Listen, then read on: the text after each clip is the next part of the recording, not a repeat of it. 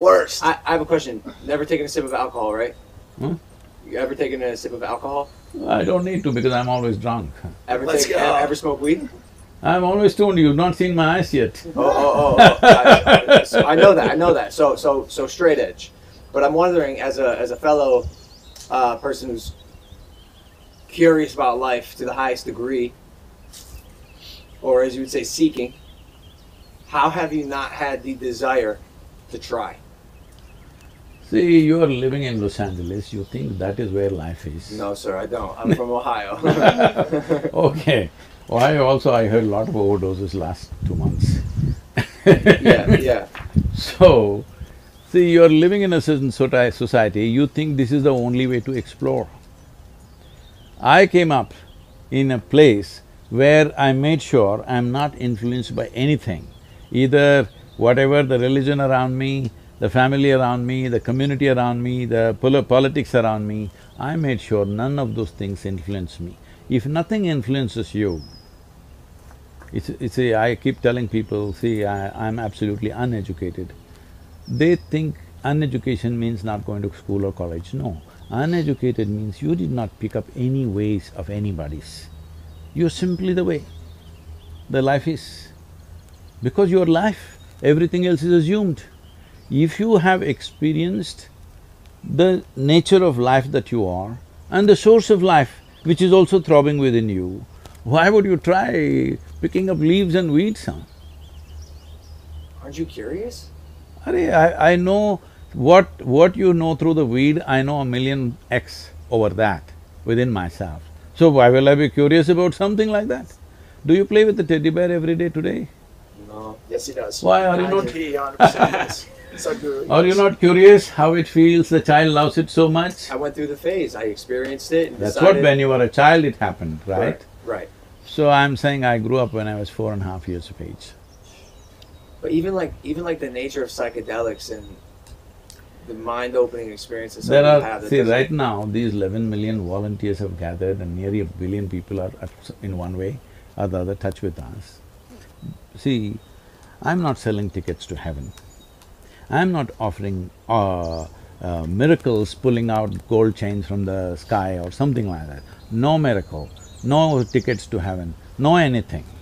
Why do you think they're gathering? Because I'm giving them dope. No, listen, no, don't Real stop dope. it there because it'll be dangerous.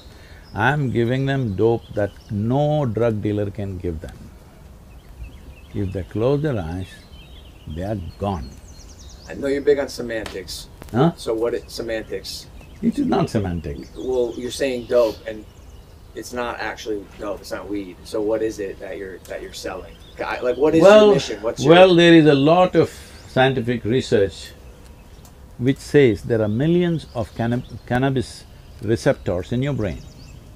You think they're waiting for you to smoke weed? I don't know. But they are there, that's a fact. So obviously, the system must have something to provide that possibility within the system. It is not that you have to go and pick something somewhere, it is here, because this is the greatest chemical factory. If you knew how to manage this, you wouldn't be in the back streets. You would make it happen here. Getting high off life.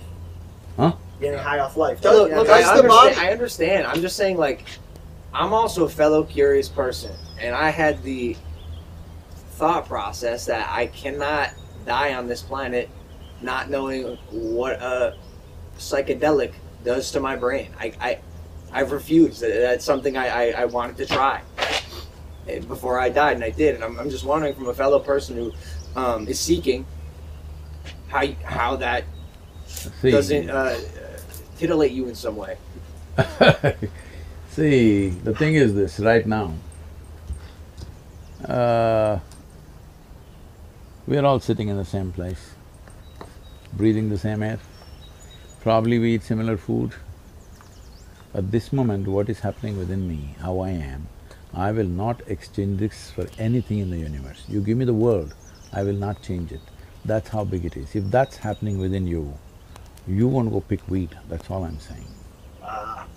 So I'm lacking. So I'm curious because I'm lacking. No, if weed or whatever else gave you a little experience, You must understand, weed cannot experience, it's you who experiences. Weed might have stimulated some experience within you. Whether it is stimulated from outside or inside is the only question, right? If it is from outside, it always has a flip side of negativity to it. If it happens from within, when suppose there was… see, people are drinking alcohol.